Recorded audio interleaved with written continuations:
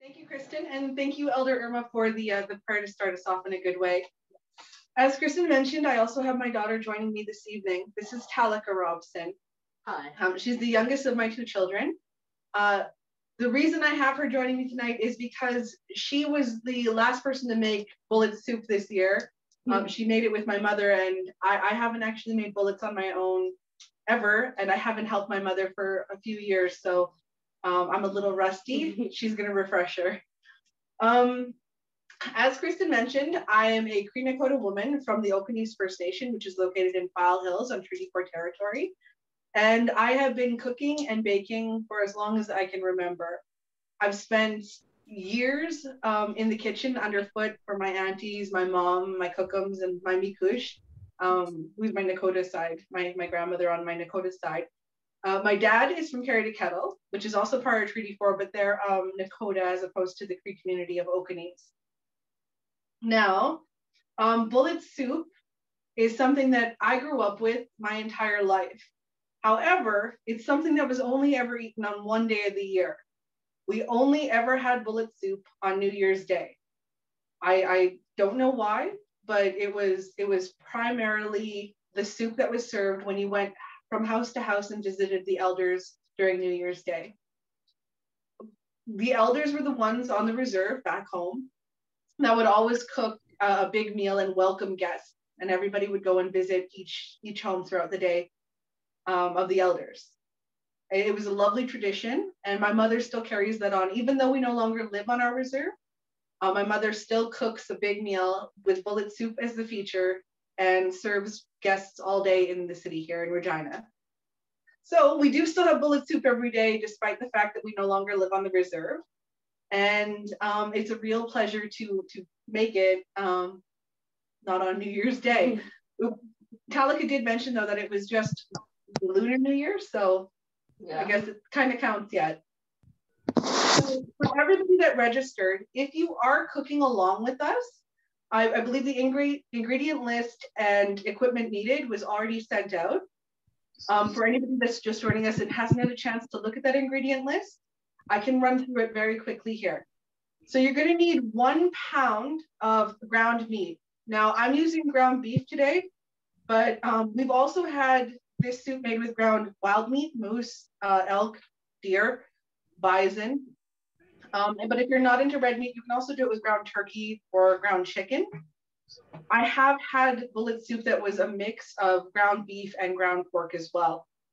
But today we're just going to use ground beef because it's what we like. Most people's bullet soup is a very, very simple dish. There's not a whole lot of extra vegetables added into it, at least in our family, there hasn't been.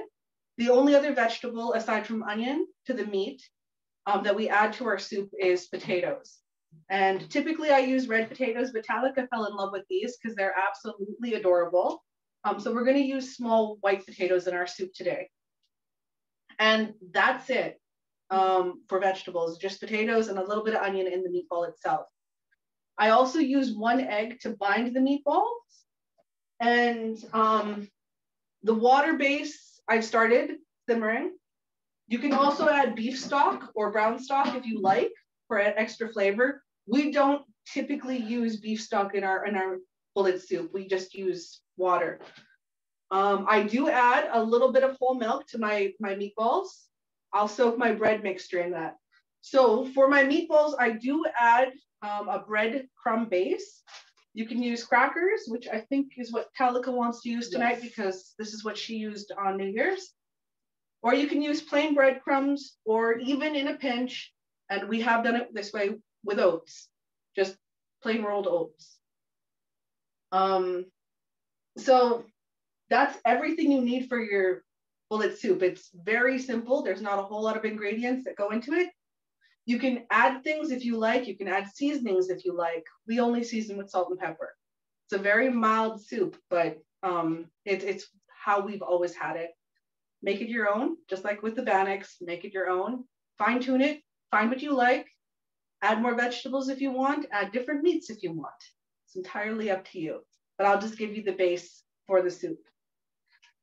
So to start, we're gonna get the bread base going. Talika wants to use crackers, so I'm gonna go ahead and let her smash them because you do want these in crumbs. Here you go. Yes. Do you want to do it off camera or on camera? I'll do it on camera. All right. So Talika had a lot of fun making this bullet soup on New Year's Day. And I think a lot of it was because my mom let her be so hands-on.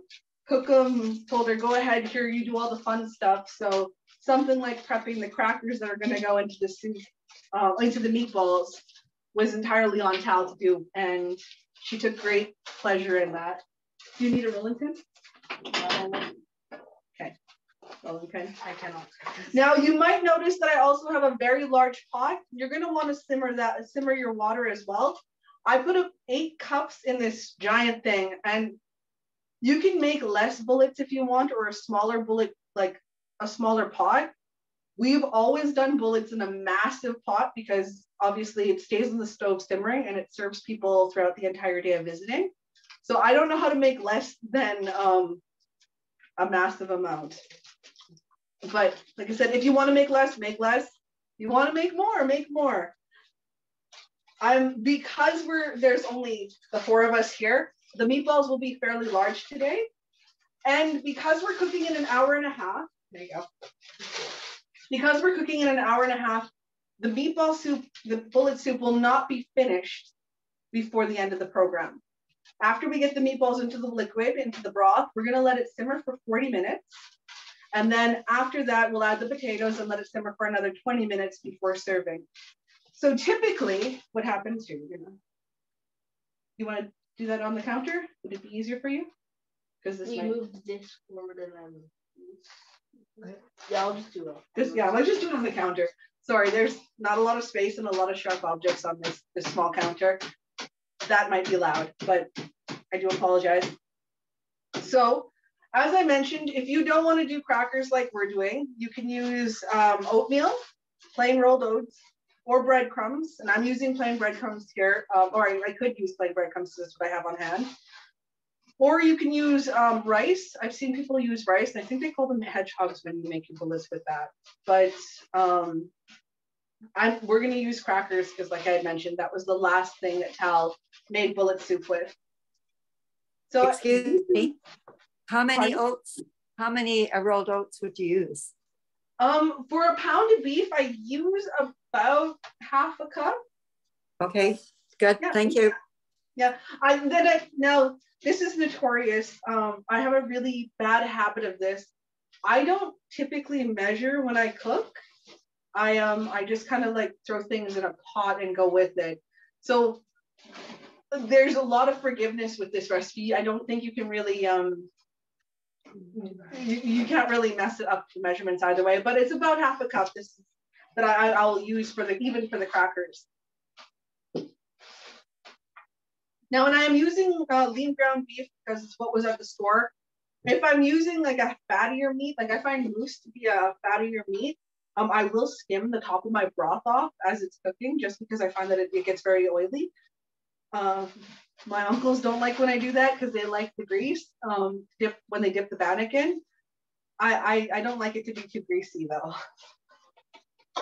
When you're ready with that, Talika, just bring it this way and we'll prep it.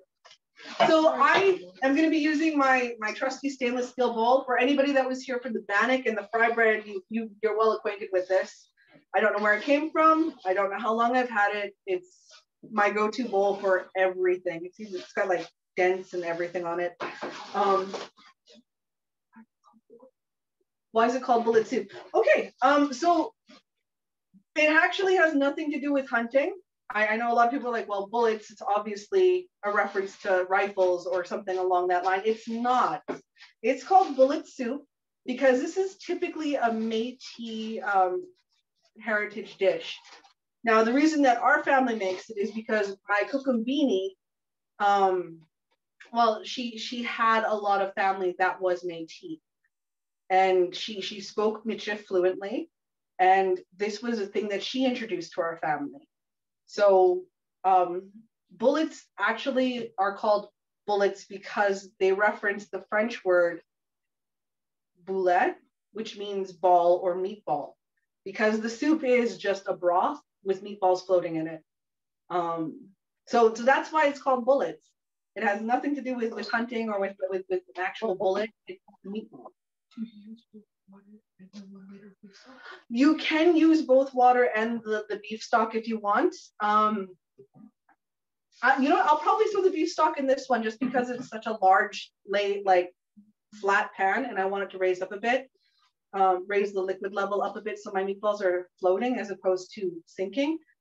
You can use both, or you can just go straight water, or if you really want a lot of flavor, you could go straight beef stock, but you're probably going to need 2 to 3 boxes because you want a fair bit of broth.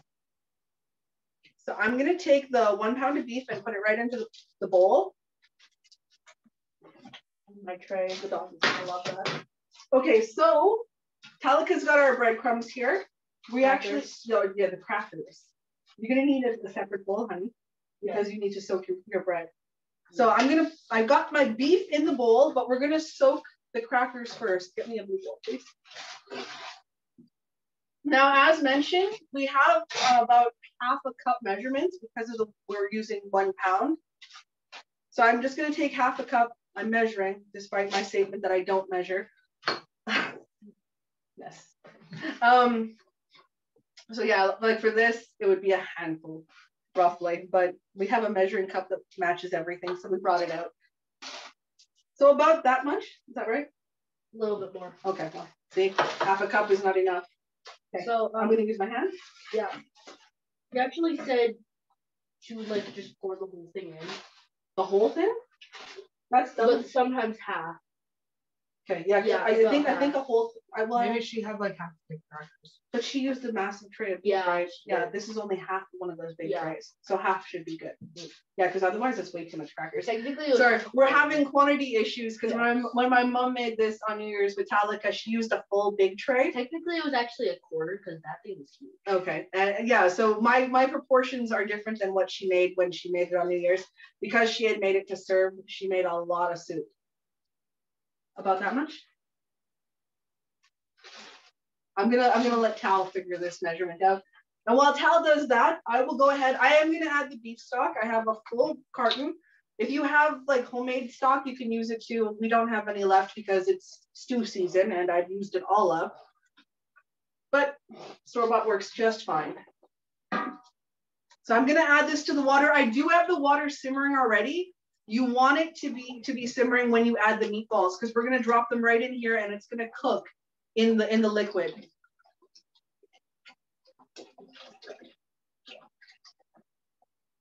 That is a lot slower than I thought it would be. Okay, there we go.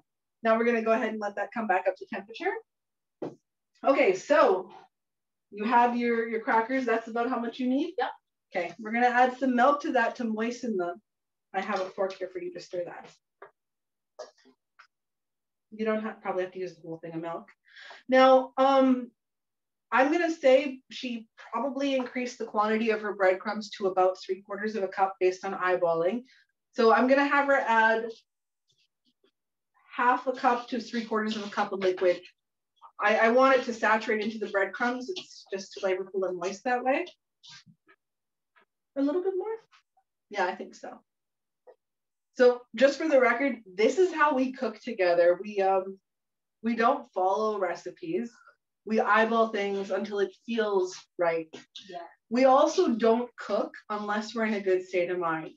So about half an hour to an hour before we do any meal, any big meal or an event like this, we'll step aside and we'll just kind of debrief in case, you know, we're feeling stressed or anxious, sad, or upset, and just collect ourselves before we come in and we start preparing food. One of the things, the teachings, that's perfect. You want salt and pepper for that? Okay, I'll give you those.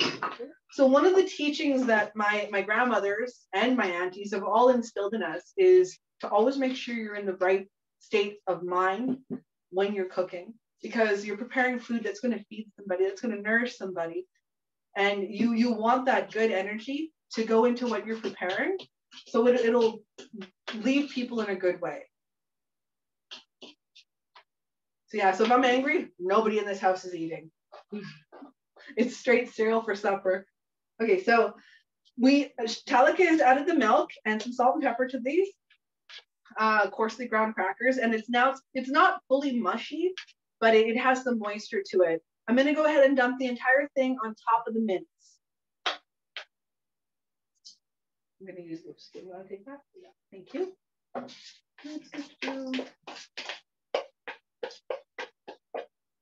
Awesome. I'll give you this and this for the sink. I have also not chopped up the onion. I'm using a medium Spanish onion or sweet onion. You can use white onion or any kind of onion really, except for purple. I've never used that kind of onion for cooking like this. I like yellow onions. You can buy them in massive bags and they last for forever. We also grow our own onions, but they never make it past November. No, we eat them all. We like onions and garlic in this house. Onions and garlic and zucchini. Well, we have no choice. We have to love zucchini. No matter how little plants we plant, we always end up with way too much zucchini because we do garden and can every year. So yeah, no, we've had no choice but to learn to love zucchini because we have so much of it. Yeah, there's how many ways can you cook zucchini? About 6 I've seen so far. I apologize, this might burn your eyes because onions always burn my eyes. Hold it back my shirt. So I'm only going to use about half of an onion and I'm going to cut them up fairly small. Yeah, I'll give you this to also go put in that bowl. Thank you. My helper, I love it. So for the onion, I'm just going to cut them into little tiny pieces. I want them to kind of just meld right into the meat. And I've noticed if they're too large and the kids notice them, then they won't touch the meatballs. Yeah. I can't hide it now. They're right in the kitchen and they see it happening. But they taste good when they're small though, right? Right? No. Okay. Yeah. So yeah, if you wanted garlic in these too, I'm sure you could add garlic to your bullets.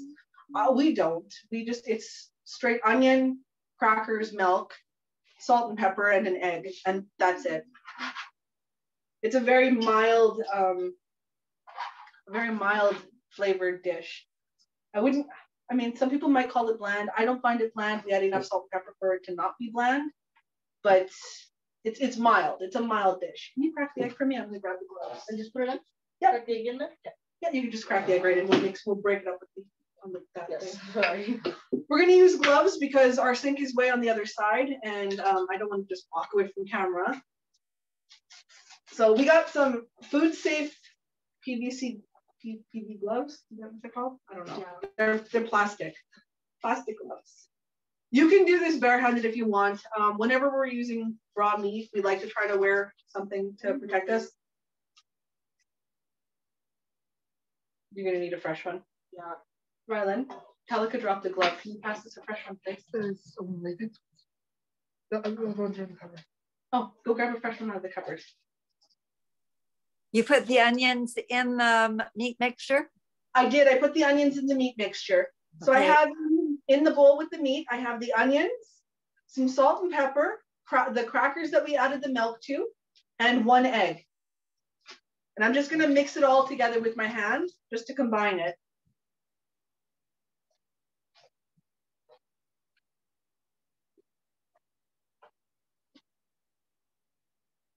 Actually, this works really good. While I'm mixing this together, can you put the flour into that? Because you need flour to roll the meatballs, yes?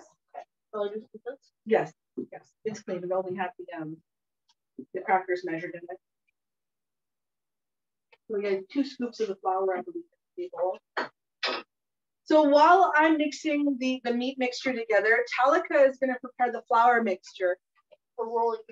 Yeah, so before we add the meatballs into the liquid, into our simmering broth, we're going to roll them in flour that's been seasoned with salt and pepper.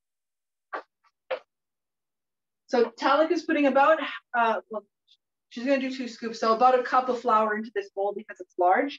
You could do this on a plate with only half a cup because I believe we mentioned you only need about half a cup. But, oh, it's 3 scoops, 3 scoops. But yeah, you really just want to get a fine dusting on the outside of the meatball, but we're using a large bowl, so we did a whole cup. Okay, you want to add salt and pepper to that? And this meatball spoon can go in the sink. Oh, wait, you're done doing that. Ninja.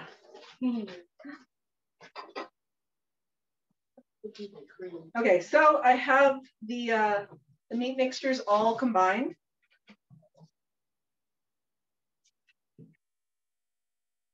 I'll just mix in our. So for bullet soup, because like I said, I'm only making a small portion compared to what is normally made. Like this bowl would be overflowing if it was my mom. Because she serves all day and everybody, you know, you want some meatballs in your broth. The meatballs are the highlight to the meal. So she tends to make a lot of this, and her meatballs will be a little bit smaller than mine, just because she's stretching it, which is also one of the reasons why I think we add so much like dry ingredient like the crackers or oatmeal to it, just to help stretch that meat, because obviously you want to stretch whatever you're making to serve everybody, so you don't run out before all your guests have had a chance to come by and visit. Now, another thing that was always made, usually like, because they woke up really early on New Year's Day, because I remember, because on New Year's Eve, if your parents were going to go out and celebrate with other adults, you got to go and spend the night at Cookham's.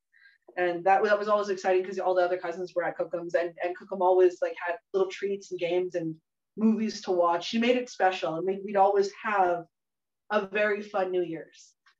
And I always remember her waking up ridiculously early in the morning, because obviously we wake up because you could smell her cooking. You could smell the coffee, because she always made her coffee in the morning. She'd have her morning coffee and her smoke, and then wash up and start cooking.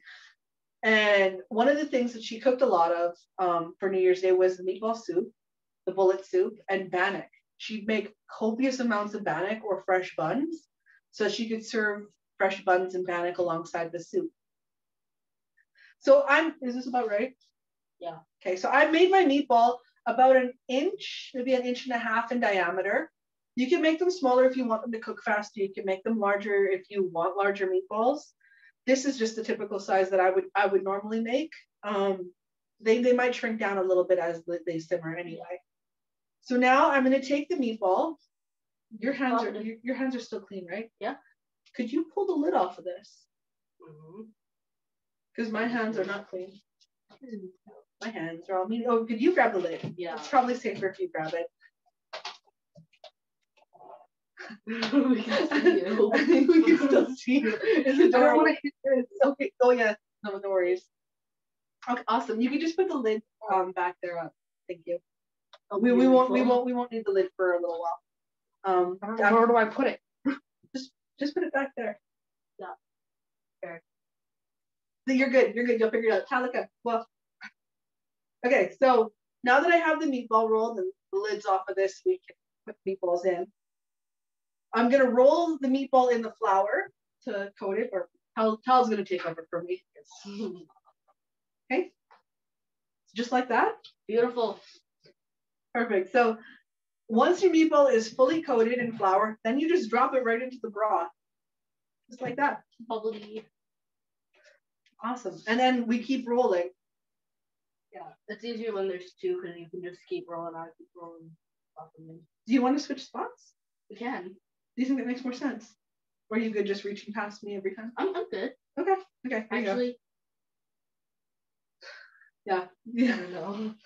Wait, no. I meant to say. Let's switch spots. Yeah. Okay, I'm gonna take my bowl and you're gonna grab your bowl. This is like a Yes. there, ta-la. And don't drop it from so high up, because it splashed and it scared me. There. So yeah, and so when you're making meatballs, bullet soup with your cookum, they usually are telling you stories. At least that's how I remember making bullet soup. There was, they tell you stories about different things growing up. And I always really enjoyed those moments, because it felt like you were getting secret insider scoop that your cousins weren't getting because they weren't in the kitchen helping. I was that kid. I would get up super early so I could be in the kitchen. Realistically, it wasn't because I loved to cook. It was because whoever was in the kitchen got to sample as we went along. And I was always hungry because I love food. And like it's notorious. I'm notorious. Oh. Everywhere we go, I'm just like, hey, that smells really good. Let me check it out. Actually, so I asked my mom to be here to help me because she's the bullet soup maker. She's the elder in our family. And she gets so mad if I said that out loud because she doesn't consider herself an elder. But she is the center point. Like when she cooks for New Year's Day, she's where everybody goes. Anyway, they're on a trip right now, and I say they as if she, my brother, and my other sister, they're on a trip to BC. They went on a train, and while they're on the train, the cart attendant, I think I'm not sure what the term is, but there's a person that serves beverages, drinks, and just checks on the people in the cart to make sure that everything is good and that if they need any help. Now, he came and he was talking to my mom and Reba and Destin, and he was asking them questions because, you know, they like to talk. They're like me. We talk a lot to everybody and anyone. And he started telling them that he grew up in a small community and that he made bannock for the trip for his own personal like enjoyment, and it wasn't for public serve or like for the public people on the train. It was just his own private stash. And he brought out some pieces of bannock and cheese for my mom because my mom obviously loves bannock. And they started talking, and he started asking her to tell him if it was as good as mine. And honestly, I think everybody's bannock is better than mine because I don't know, if you cook a lot, your own food never tastes as good as other people's. Like I love when people bring me baking, especially during the holidays, because other people's food tastes so much better. There's just something about it. Like I have one coworker, he's from Serbia, and his wife makes they're like little wafer cakes, and she only makes them at Christmas. And he brought some to work one day, and he was sharing them, and I had one, and I'm like, oh my gosh, can you ask her for the recipe? And he's like, there's no recipe. And I'm like, of course there's no recipe. Why would there be a recipe? That's what I tell everybody when they ask me for things. I'm like, there is no recipe. That's just how I made it. Anyway, so she did tell me like what she does and which ingredients she uses. And I tried to recreate it, and it was nothing like hers. It was so shameful. Yeah. But yeah, back to the bannock and the train story. So that was this morning. They had bannock made by this fellow on the train, and anyway, it got me like wishing for bannock. And then I'm like, you know what? We have a bullet soup thing tonight, so yeah, we made bannock for the bullet soup for later because, well, my mom got bannock on the train, and we're having bullet soup here. We have to have bannock to go with it. It smells so good. It does smell good already. So now the 40 minutes of simmering, that happens after I have all of the meatballs in. I will simmer these for 40 minutes after all of them are in the pot. And I know that sounds weird because some of these have been obviously in the pot for 10 minutes or more than the rest of them. But that's when I start the timer, is when I have all of the meatballs in the pot, all the bullets. The bannock recipe is online, actually. I believe Reconciliation Regina had it posted at one point, but I do know it is online. I can look for the link and definitely reshare it, or I'll just post it on my Instagram page.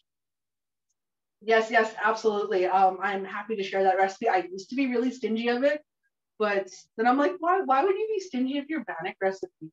Let people make it. Like, geez, Jodi. So yeah, no, I share it with everybody now.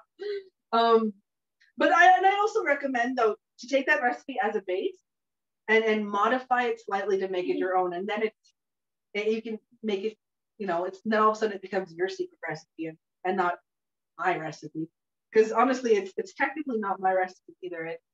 It was learned from my grandmother, and I don't know where she got it from. Maybe it's her recipe, but she never gave me the ingredients or the measurements. I had to eyeball it, and it took nearly 15 years to get it right. And I'll never forget the day I got it right. And I served it to my Nana, because by that time my cookum had already passed on. So I had to take it to my Nana and be like, Nana, I know you probably can't compare it because it's, I don't know if, I don't know when she would have had my cookum's bannock last. But I'm like, could you please tell me, is it okay? She's like, she ate it and she was quiet for a bit. And then she said in Nakoda that it was the best. She's like, yeah, this is your bannock is good. And I'm like, what did you say? Because I was just learning Nakoda at that time. So even now I'm still not as good at speaking as I'd like to be. Oh, smaller? Are these getting too big? Yeah, but sorry, I'm getting generous with the meatballs. Thank you. Some of the tops are in the water. And then she pushed it further and told me that my bannock was the best. And then of course I got a big inflated ego and just went around telling everybody I had the best bannock in the family. And naturally, cousins and aunties don't sit well with that. So all of a sudden everybody was making bannock. And my sister Reba, who is a fantastic cook, by the way, she makes a better pie than I do. Her crust, next level. So my sister Reba made bannock and posted, and she was all proud. And my dad, who thinks it's hilarious, posted, yeah, your bannock was really good. It was almost as good as Jodi's. And I was just like, no, you don't say that to somebody. Yeah. I'm like, Dad, please tell her bannock is better, because that sounds so mean. He's like, no, it was really good, but yours just has this extra element. And I'm like, so I'm gonna share that extra element with everybody that's here tonight. It's a secret, but this ain't gonna be a secret no more. It ain't gonna be secret no more. It's the secret to my bannock is when it comes out of the oven, I rub it down with butter, unsalted butter, because that's all I keep in the house, and then I sprinkle it with salt, and it gives it this soft buttery crust with just a hint of salt. And yeah, that's that. There you go. Now you all know it. Now you can all go out and make the magic bannock. Okay, wait, I didn't even know that. Yeah, that's because I never tell anybody. Because I want you to do bannock, and that's how I know it. Yeah, you're in the kitchen. You're like me. You're always on your foot. Then I get the samples with you. Yeah. Last meatball. Last one. Are we gonna need the lid again? I unintentionally made these in rows. Oh, that's neat. You're so fancy. Yes. All right. Can you just pop the lid back on there for me? Thank you so much. I take off my gloves now. Yes. Actually, you're gonna want to go to the kitchen because yeah. Thank you. I'm going to try to take these gloves off without getting my hands dirty. Help? Huh? Help? Oh no, I can figure this out myself. Aha, there's one, and then just go under with clean hands, and then there's two clean hands. I'm gonna put these all together, and I'm gonna you can throw your garbage in there. That's all garbage now. First, we got flour all over this. Just pass me a fresh one. Or I'll just do it around on this. Okay. But I'll give you this. You can put that in the center. Okay. So now that our meatballs are simmering, like I said, we're gonna go for about 40 minutes of just meatball simmering. And I won't lift the lid. You could lift the lid on your soup if you want to check on it. Oh, thank you. Sorry, I'm just hogging up all the space. I won't lift the lid. I also don't recommend putting the lid on tightly. Like this has vent holes on it, so the steam will escape. If you are doing this on a pot on the stove, put a chopstick or a wooden spoon in it, or just leave it slightly off center, so it's because they will start to bubble and those pots are circles. Yeah, well, it will start to bubble and it will make a mess because it bubbles over. But like I said, this is vented, so I'm not worried about that. The lid can just stay on it. So, as I had mentioned, we in our family do not add a whole lot of extra vegetables to our bullet soup. The only other vegetable we added into the broth is potatoes. Yeah, and so growing up, my grandmother, my Kukumbini, had a massive garden, and She won a lot of 4-H awards for it because it was humongous and incredible. And she would can things like canned chicken. If you haven't had it, don't try it. Anyways, so we would go picking berries, and we would do crab apple pickings, or we would get crab apples from people in the local towns. Like there was a lady that we used to get our crab apples from in Ituna, Miss Filippo, and honestly, her crab apples, because she would actually can them for us and we just do a trade. Sometimes she would give them to us like fresh and we would can them ourselves, but they were never as good as hers. I don't know what she did to them, but they were incredible. We do have 2 crab apple trees in our backyard and we do can them. Yeah, there's 2. Well, there's one there, and then I guess no, the other one. So my mom lives next door to us, and I always count her backyard as our backyard because I go into it all the time. But she has the other crab apple tree, and it's actually mini Macintoshes, so they're technically not crab apples. They're so good, they're gigantic, and that tree is very productive. So potatoes.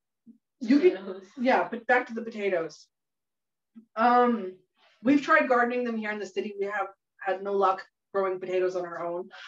But you can buy local. Farmers markets are amazing, and some of the stores who now carry a local product, which is fantastic because you don't have to search them out. Normally for this recipe, what I grew up using for potatoes, and it was red skinned potatoes because that's what my grandmother grew. And they were gigantic, and you peel them and chop them into cubes. We're using little potatoes because Talika loves the way these look. They're tiny, but I'm still gonna cut them in half. Yes, because they are a bit large. Yeah, we don't want little tiny pieces because they'll disintegrate because the soup has to simmer for a long time. Yeah. So the pieces of potato that are in them are fairly large. And you want a potato that's sturdy, which is again why we like the red potato, because it doesn't break down as much. Like I think, is it a russet potato? One of those potatoes gets really like gummy and just disintegrates. These ones will be good. They're boiling potatoes, so they'll stand up to the sturdy, long sitting on the stove simmering that this soup will endure. Mm-hmm.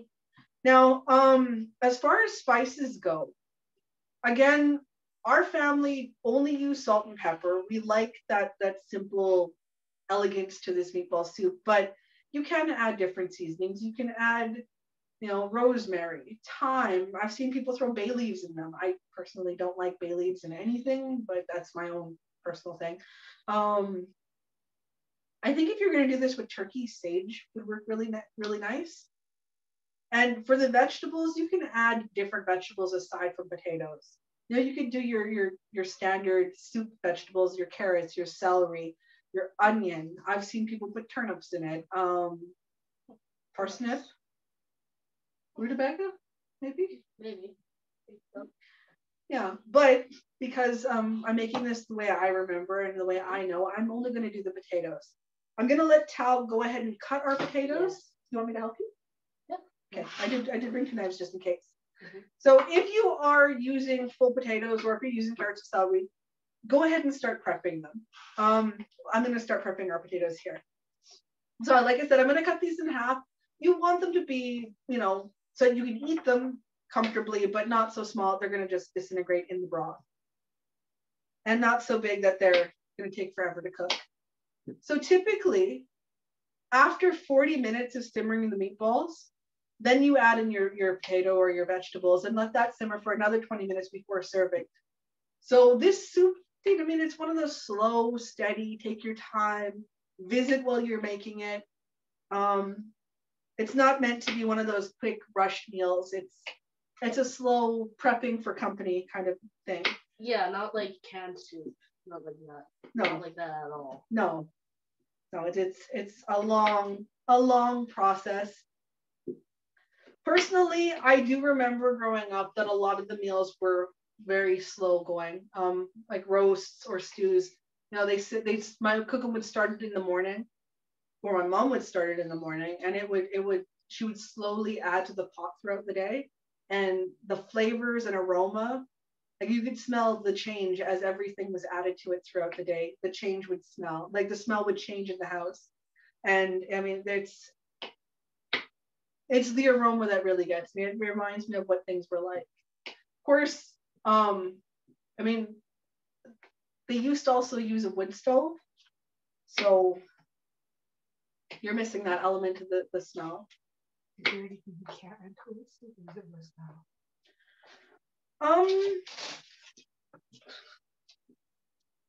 You know, I don't know if there's anything you can't add to it, only because I've never really explored beyond what I know when it comes to bullets. This is the first time I've made bullet soup without my mother or a grandmother present or an auntie present, because bullet soup is typically made by the elder or the matriarch of the family. I haven't had that privilege to do this soup on my own, because we don't host at our house. We're still the younger people that would go and visit from house to house. So I don't know if there's anything that you wouldn't add typically. I think that each family makes it their own, and they do it as they see fit. So if there's something you want to try, then by all means try it out. Maybe it'll taste really good and you're onto something that I've never had the courage to explore myself. So all our potatoes are cut up. I'm gonna go ahead and put them back in the bowl. They were all washed before we put them in this bowl, so I'm not worried about that. One other thing we're gonna add into the broth, we didn't add it directly into the meatballs.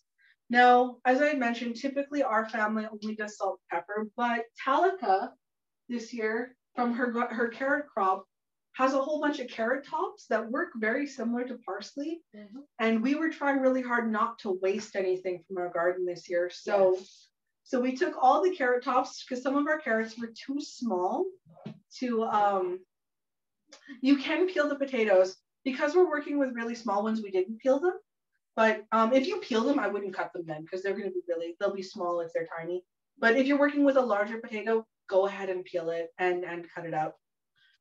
Visually, it looks better when it's peeled. That's one of the reasons why we chose the white skin potatoes, because it blends in. It'll look nice. Yes. So this year, all the carrots that were big enough to eat, we either ate or I chopped up and froze for later use. And the carrot tops we kept. And some of them we've already dried and torn up, and then they're in a container over there. But I wanted to show you just what it looks like. In our kitchen, along one wall, that's where we dry all the herbs, because we also have an herb garden in the summer. Yeah. And we harvest in the fall and dry everything. And then we have dried herbs for the entire winter months. Mm-hmm. So these don't have a whole lot of extra flavor. They just look really pretty in the broth. Mm-hmm. It's kind of like parsley. I would say it's mostly like. So tell us. Parsley? No, it's basil. Oh, basil on pizza. It's basil on pizza, and sometimes oregano. Yeah. So Talika brought some. I just said your name twice, didn't I? Yeah. Oh, it's weird. I glitched out. Anyway, so Talika's brought some of her parsley carrot tops, and she's going to break them up, and we'll add that into the broth at the end. So I'll go ahead and let you do that. I'm going to put these off the way, because we no longer need those. Now, if you wanted to add a carrot to this, by all means, peel a carrot, slice it up, throw it in. Celery, again, same thing. I've never pushed the boundaries of a traditional soup. It's the same thing with my bannock, though. I sometimes try to get creative, and it feels weird to me. Like, I've tried to add new flavors into my bannock, and I'm just like, this doesn't feel right. I'm just gonna make a regular bannock, and I'll make scones or something else and add the flavors to that, because it's kind of like bannock, but not actually bannock. And I feel like I don't know, it's just a weird feeling. Thank you. So we'll just set this aside till we're ready for it. Awesome. Thank you.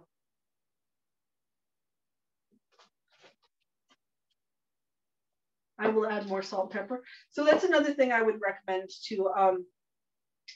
When your meatballs have been simmering for about 40 minutes and you've added in your potatoes, before you serve anybody, have a small bowl yourself. Make sure that your seasoning is right. That was another thing that I picked up, and that one actually I don't remember it ever being told to me by my grandmothers and my aunties, but I do remember hearing it from one of the chefs on the Great Canadian Baking Show. He said, make sure you try everything. Yeah. Everything, even if you've made it the exact same way you always make it and you know it always turns out good, try it. Yep. Always. Because there were some times, well, and in that environment, you're under a lot of pressure and everything is so fast. Like nobody who bakes will make a 2-tiered cake in 4 hours.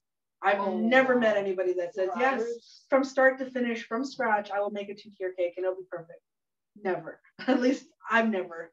But they want you to do that on the show, right? And that's it's absolutely insane. But he said, try it. Did you try it? I'm like, no, because I didn't have time. No, you need to try it. And granted, the 2 times that he told me to try it before he even tried it, it was awful. So now I try to make a point of telling people that just make sure you try it just a little bit, because maybe it needs more salt, maybe it needs more pepper, maybe something is completely off and you need to try to redirect the way your broth tastes. But yeah, like I said, I when you're rushed, that's the last thing I want to do. I just want to get it on the plate and put it in front of them. I'm sure it tastes fine, but yeah, like I said, it didn't. Rylan, has it been about 20 minutes? Yes. Okay, perfect. So like I said, 40 minutes usually for your meatballs before you add your vegetables. Oh wow. Yeah. Can you grab me another spoon? I only grabbed one and I'm gonna need to. This is amazing, by the way. Having a person in the kitchen with you. Sure. It's fantastic. I feel so spoiled. So I don't know if you can see it from there. I'm just going to. Is it okay if I just put this down? Oh yeah. I'm just warning you so that you don't come near it because it's going to be hot. Oh, there. Okay. So the meatballs, they start to change in color. And they because we're not frying them before we put them into the soup, because you know when you fry them you get that golden caramelization on the edge of the meatballs, but you also end up with that that crunchy crust that you don't want in bullet soup. You want it to be a soft and tender soup. At least that's my understanding of bullet soup, that it should be a soft and tender soup. Like the elders love it like that. They like it when it's nice and easy to eat. And the focal point of this soup, 100%, is the meatball itself, is the bullet. You're not really worried about the other vegetables. Part of the reason why it's called bullet. Part of the reason why it's called bullet soup, because the focal point is the bullet and the broth. Like, because a typical bowl for us now, we like to argue in the family about this point. I try to play the traditional amount that I should receive in my bowl is 4, because that's the sacred number. And that's a greedy answer apparently, because normally when it's bowled up, because it's got to serve everybody and it's got to last for the duration of your company. I mean, you could always make a second pot, I guess, but typically the pot you make should be big enough to last for everybody. And realistically, the best bowl is the one at the end of the night, because those meatballs have been sitting and they're tender and they're just perfect. And they've had that opportunity to just really, really immerse in the broth, and the broth itself becomes so flavorful. But yeah, like by the end of the night, you're not getting 4 meatballs in your bowl, you're getting 2 or 3. 3 is a really big treat. And I'm always like, well, if you can give me 3 meatballs, why can't you just give me 4? But if you start doing the math, if everybody got 4 meatballs in their soup, there's not going to be enough meatballs for everybody. So, yeah, there's another like Jodi likes to eat in the kitchen story. No, the sacred number is 4. Please give me 4 meatballs. And we also used to get, we used to get in trouble for? We used to get in trouble for not drinking the broth. Really? Yeah. I mean, I know you drink the broth, but so Talika likes broth. I love broth. And gravy. Yes. I've never seen any, you know those memes that you see where people are drinking KFC gravy and it's a joke? Yeah, not a joke with this one. I honestly. I have to order a Yeah. And you know what? I cannot make fun of you. I You didn't know it was gravy. thought it was stew. I thought it was gravy. So when we were taking a course, the Regina Citizens Police Academy course at the U of R one year. And I say we because I'm talking about my sister and I and some cousins, because there was a lot of people from Treaty 4 that were taking part in this course. It was the Treaty 4 Citizens Police Academy. And we were the pilot project of it. And part of the benefit of being in this program is you got to stay at Luther in the dorms and you got to eat at the cafeteria. And every day, because the lineup is long, it's humongous. And I was starving because, again, Jodi loves food. I'm going to go ahead and add my potatoes. It's been about 30 minutes. I'm just going to dump them in and spread them out. Now I'm going to pop the lid back on because I want to keep that heat in there. So we're at Luther and we go down for lunch at the cafeteria, lunch, supper, breakfast. They're all served out of the cafeteria and it's like a big buffet thing. You line up and you go through, get your tray filled and go sit down. But they have soup that's right there. And there's never a lineup for soup because nobody eats soup. Well, I love soup. I live for soup. I was raised on soup. So I would go and get my bowl of soup and then I would go stand in line and eat the soup while I was in line until I got to the front. And then by then, you know, I've already had a soup. Now I can get my food and go sit down. And one day I was in a hurry because we were late and the lineup was long and I ran over and I grabbed my bowl of soup and I threw some crackers in it and some salt and pepper. And I went and stood in line and I'm eating this soup in it. I thought it was beef stew. And I'm getting mad because I'm like, there's no meat, there's no vegetables. Like what? They must have all sank to the bottom and I didn't dig deep enough in the darn thing, right? Because they have those big steamer things. And we get to the front of the line and our cousin who was in front of us turns around with his tray and Reba's like, what do you mean there's no, like we're having this side conversation behind him about the soup was cheap. There's no vegetables or meat in the stew. It's just broth. It was good broth, but it's just broth, and I feel ripped off. He turns around with his tray and he's got meatloaf, mashed potatoes with spaghetti sauce on the mashed potatoes. And we're like, why do you have spaghetti sauce on your mashed potatoes? And he's like, well, it's spaghetti, sauce, mashed potatoes, and meatloaf. And I'm like, there's no gravy? And just in that second, like everything stopped and I just zoomed in and I'm like, no, Jodi. And the lady at the counter goes, actually, the gravy's where the soup normally is. There's no soup today, it's just gravy. And I was like, no. I ate a whole bowl of gravy with crackers. Whole bowl. And anyway, that got around and people started realizing that Jodi eats gravy in a bowl. So that Thanksgiving, Mikush, my nana, at Thanksgiving, you know, they do the prayer and she's got the whole meal cooked. And before anybody gets up to eat, she goes, hold on. She goes to the kitchen. She comes back out and puts this bowl in front of me and she goes, I heard you like the gravy. My girl, I saved you a bowl. Yeah, so, yeah. I'm not surprised that Talika eats gravy because clearly I like gravy. Yeah, that's embarrassing, but it is what it is. Funny story. I am going to go ahead and cut bannock. Okay.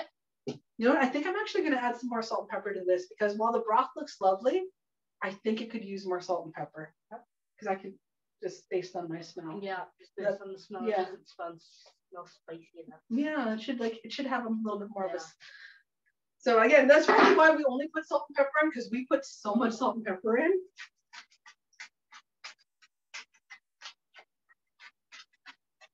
It does smell really good though. I can't wait till it's ready. Do you want to get the bannock knife? Yes.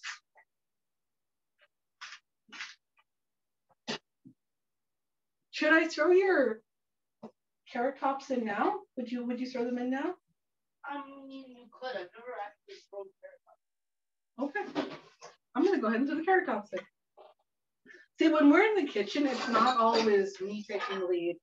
The little ones have a lot of knowledge that they're picking up that's fresh in their minds, because I mean, they were like, Talika was just in the kitchen with my mom earlier this month learning how to do this. So these skills are a little bit dormant in mine because it's been so long since I've done them, whereas they're fresh in her mind.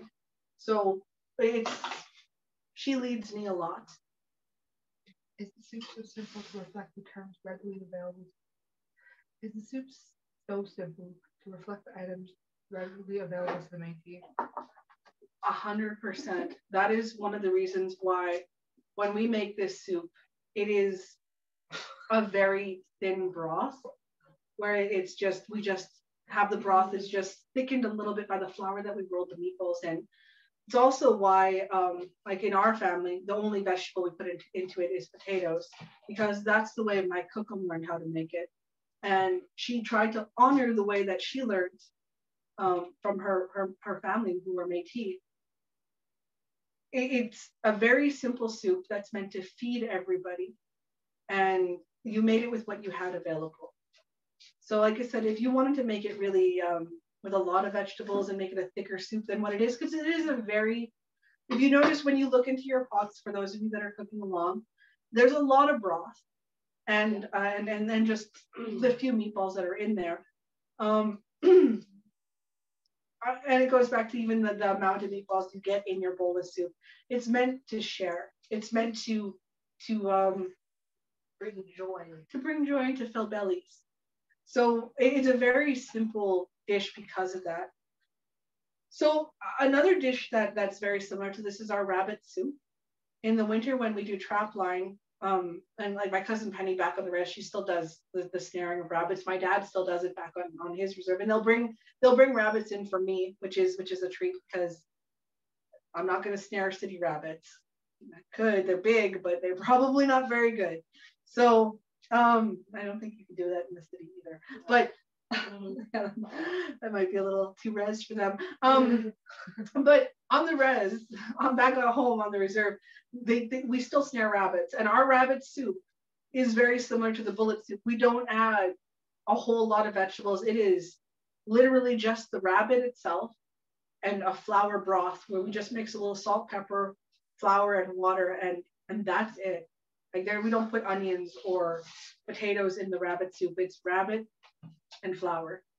And for our duck soup, it's duck and porridge.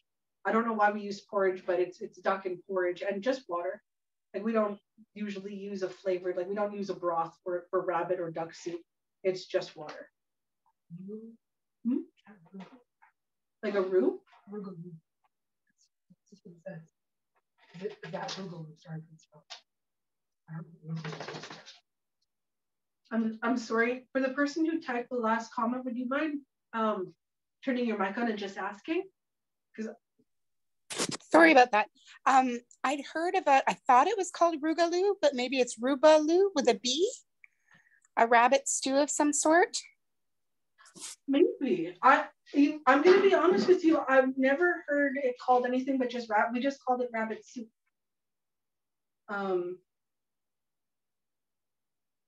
And you know, I'm trying to think of what the word for it was, because they called it, it was a Nakoda word. Raquel just had it. I didn't miss it, but Raquel just mentioned it. Rubaloo? Okay. You know, I don't know. I don't know the story behind that. Would you be willing to share what is? Why is it called that? Do you know? I don't. No, sorry, I don't know. That's what my mom called it. Rubaboo. Okay, I've never heard that term before, but I mean, it's probably very, very similar, or if not the same. Yeah, thanks, Raquel. It was part of on the MétisGathering.ca. There's 10 episodes of Leah Dorian doing a podcast, and one of them was about food from the Métis, and she had brought it up, and I just wondered if that was maybe what it was. Oh, I bet you that might be the Métis term for it. I'm trying to remember what the name for for us was, it was a Nakoda word, and it was rabbit soup. And then I can't for right now, it's eluding my mind, but yeah, no, and then back home, like on Okanese, we just, in English terms, we just called it rabbit soup. But it was just rabbit meat. That was like, we cut up the rabbit, and then we had a flour-based broth, and that was it. It was a very, very simple soup. But it fed everybody. Like one rabbit could feed like 8 people, 12 people. Like we stretched it. But we'd fight over the head. I do remember that, because the rabbit brain that's, and the eyes. I like rabbit eyes. They're like jelly. I know you haven't tried it. Someday I'll take you. No, sorry, my oldest one is giving me a look, but they don't know. Like they don't get to eat that kind of stuff because I'm stingy and they're squeamish. So Squeamish. I'm gonna look into that some more. And what did you say the name of the podcast is? Sorry, it was Leah Dorian. And on métisgathering.ca, I unfortunately cannot say the word. I would completely butcher it. No worries. I'm going to look for this podcast because it's good for me to learn as well. That's one of the things I really appreciate when we're doing events like this, when people share what they know about it, like about the rabbit soup or about even bullet soup, because I only know what I learned. And I mean, it's informal teaching.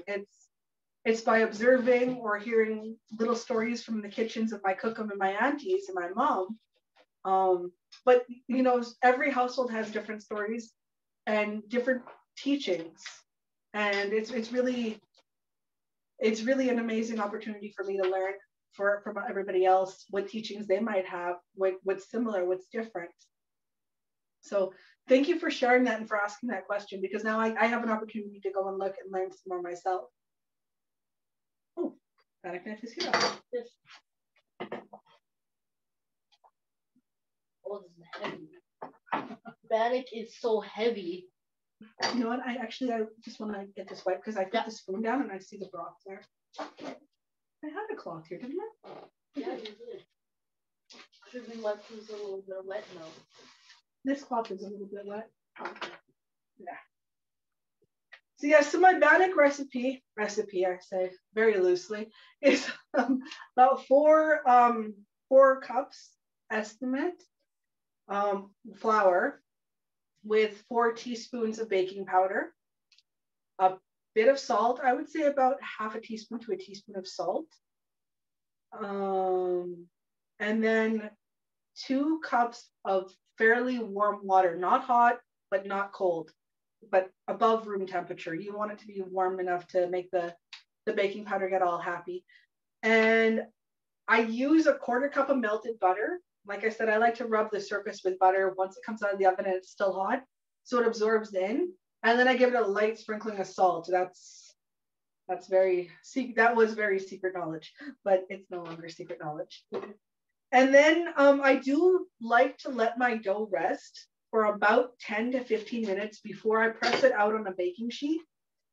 And then I poke the holes. And I use a chopstick for this because I like making patterns with it.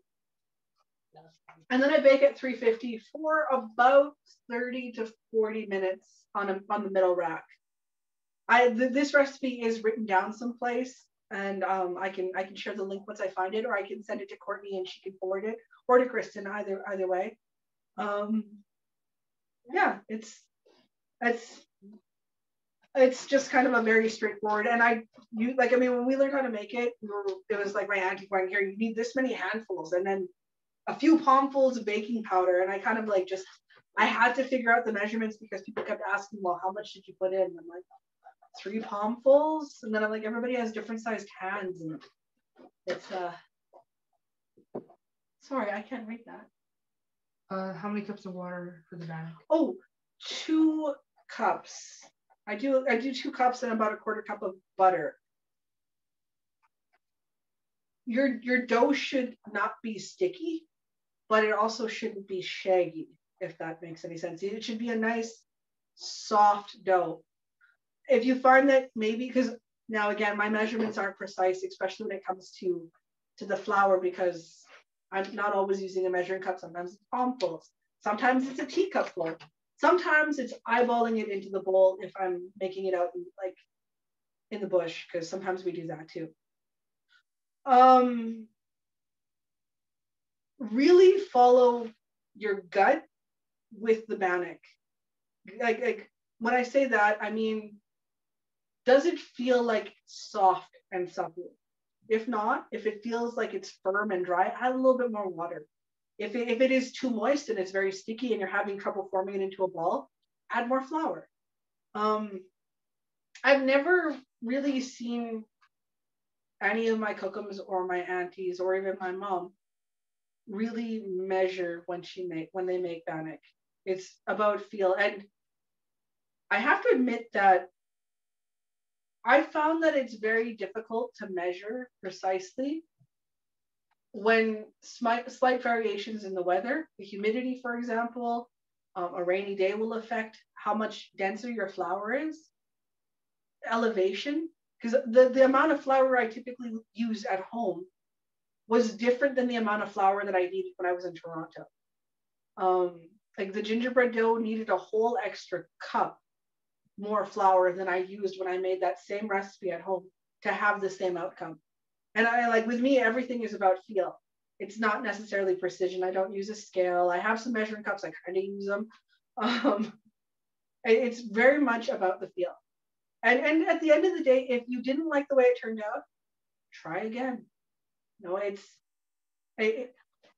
oh, yes, I'm cutting, sorry. Are you gonna cut that bannock? Yes, I'll cut the bannock. You can plug it in.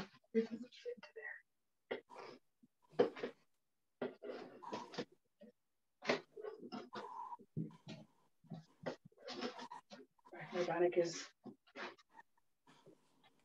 yeah, so I tend to make very thick bannock. Thick bannock is the best bannock though. That's why the kids don't care for the crust. They're all for the thick, soft stuff. No, bottom of the middle piece. What do you want me to do? Cut up the bottom of the middle piece. Cut this on? Like that? Well, now it just looks like a big piece of cake. Okay. Do you have a bowl that we can put these in? Like, do you? Or am I just stacking it on the cutting board? You can stack it, but I could get a bowl. Now see, so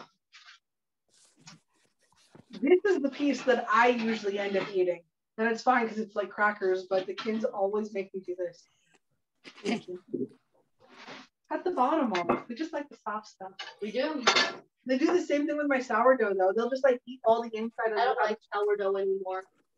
Yeah, I'm sorry. First time I ate it, it was food. I know, I'm sorry. I have here. Pardon? Come here. Oh. I have a sourdough starter that I received from a friend. Actually, I have two of them now. Yes, and they're both separate starters. They both have separate names. They both taste different. But I love sourdough. It just takes a really long time. I've discovered that sourdough is really splashers. So like, when you visit people on New Year's Day, different families make dishes. Yeah. What are you doing? No, I was going to take a picture of the bowl, but so when we do go visiting on New Year's, different families do have different dishes. Not every household makes bullet soup. Like some households make hamburger macaroni soup. Some people make wild meat soup. Yeah, it's a lot of, so this is gonna sound so bad, but it's a lot of fun when you're young and you get to go visit because you get to eat at every house you go to. And I mean, the older people drink tea and coffee and play cards and visit, and the kids get fed and sit in the living room and we visit. But it's also fun because you get to taste a little bit of everything. Yes, you get to eat at every house. Like by the end of the day, you were so full, it's like you had a massive turkey dinner, but really you were just eating it everywhere you went. And yeah, you know what? I think that New Year's Day is that much more special because every family that is serving, that's cooking, it's really their time to shine and show their best dish, their best soup that they make. You know, some people make roasts and they'll serve you a full roast dinner when you go to their house. And, you know, it's that like, look at what I've made for you because you've come to visit me on this day and help me start off the year in a good way. And it's for the community. I feel that it's an incredible tradition that's still carried on. There's something magical about it. I don't know how else to really explain it, but being able to go and visit, like, because you're not always visiting at everybody's house. I mean, you'll go and have coffee with like aunties or uncles that you visit a lot, but when you get to go from house to check on everybody, it's really it's a really different experience. It's like a potluck, but you're welcoming people into your home. You get to have that good energy brought into your home, and people are leaving with the good energy that you're providing them through your food. And go ahead, you can have a piece. Sorry, Tals can't handle it. Like starving. As well, the soup actually should be. It should be good. I'll check to see the potatoes. Would you mind passing me a fork? I'm just gonna see how close we are with the potatoes. So yeah, yes, no, it's not everybody makes bullet soup. And everybody serves something slightly different. And it's fantastic. It's honestly, if this is something that more people did in the city, like if somebody posted, hey, I'm serving New Year's Day, I would go to their house. I can't dig a potato out. They're so slow. Stab it. I'm trying. Okay. No, it's still not tender enough. I'm gonna say it's gonna be another 10, 15. No, I'm good right now. Thank you. I need a spot for this. So yes, with the meatball stew, with the bullet soup, it's gonna take a little bit longer. You want to cook it long enough so the vegetables that you put in are soft. My potatoes are still firm. It's gonna go for a little bit longer. The meatballs are probably cooked through and ready to eat, but I insist that they have at least a potato or two. I know it's just a starch, but it's some kind of vegetable. Rylan, would you mind plugging in the phone? I've noticed I got a little screen pop up. Is there any other questions anybody has regarding the bullet soup? Or any other questions for that matter?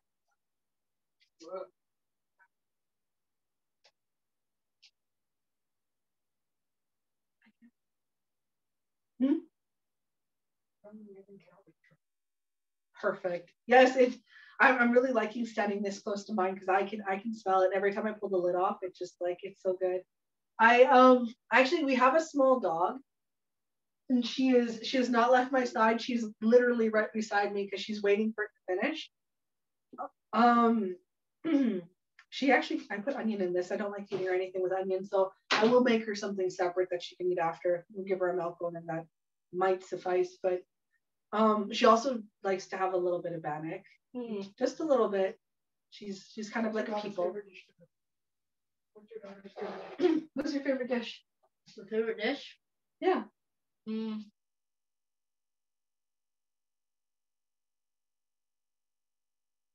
That's actually a really hard one. Yeah.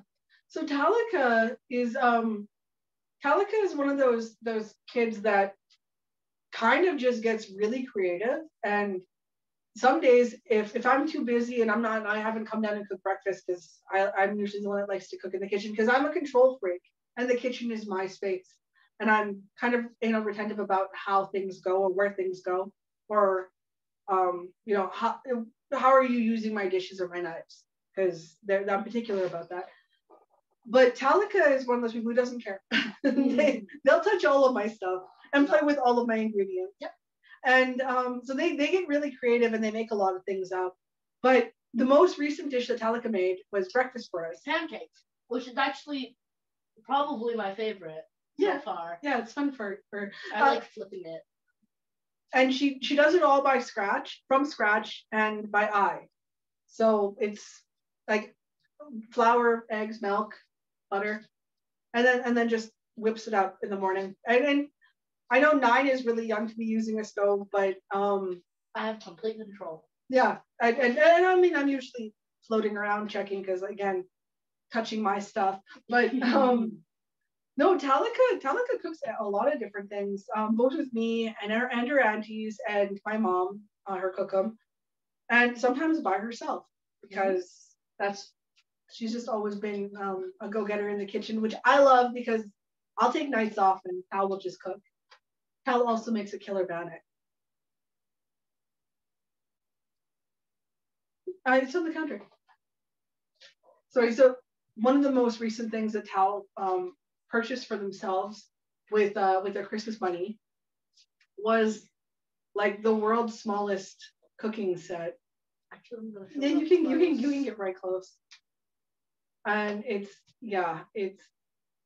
the smallest little pan ever. You have a spatula, a pot, a pan. Give me a bowl. Even with a little lid. And a ladle. No, not that bowl. And you can pretty much light candles. So thank you. Yeah, that's good. Yeah, so she cooks over a flame, which is, yes. I mean, when we go camping, and we spend a lot of time camping, it's so fun. We like to cook over an open fire.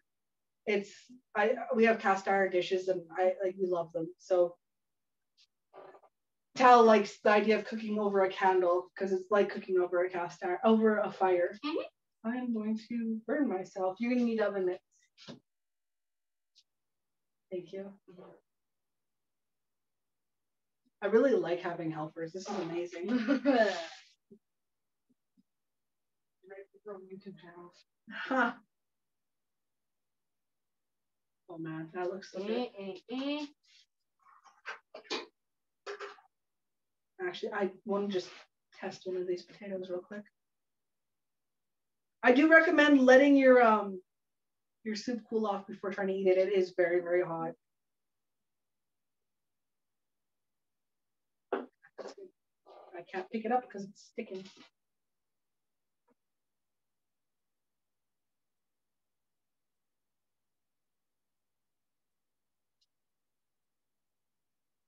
There we go. So, our soup is ready. It's had a lot of cooking area because it's being cooked in a big roaster as opposed to a little pot on the stove. I'm just gonna show you. It is a nice,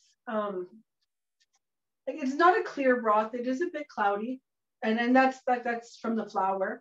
And there's a little bit of oil on the surface because I used a leaner cut of meat. Like I said, if I was using a full fat meat or a wild meat that had a lot of fat to it, I would skim some of that grease off the top because I don't like an overly greasy soup. But I do remember having uncles get mad at me because the soup didn't have the oil it's supposed to have. I also used to get in trouble for cleaning my ducks too much. Great Grandma Velma would get mad and say, "There's no flavor. You've cleaned everything off of this duck." I don't know. I was learning. I know now to leave a little bit of stuff on it.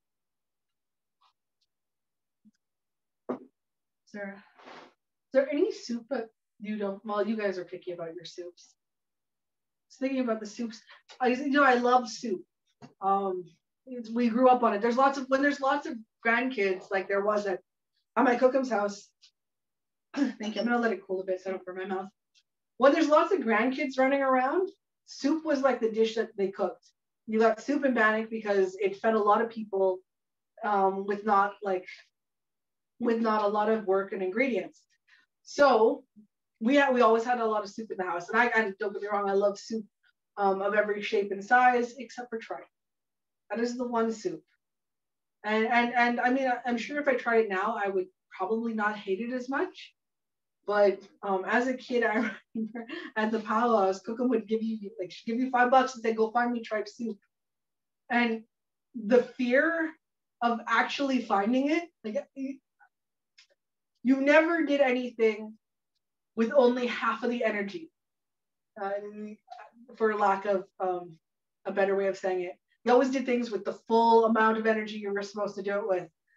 So we would go out and look for this tripe soup, and I would be the one that would have to go look for it. And I kind of just be like praying, "Please let nobody serve tripe soup at this powwow," because you'd carry it back, and they always filled it to the brim, and it always spilt on you, and then you would smell like tripe for the rest of the powwow, and I hated the way tripe smelled, but she loved it, and that was the thing.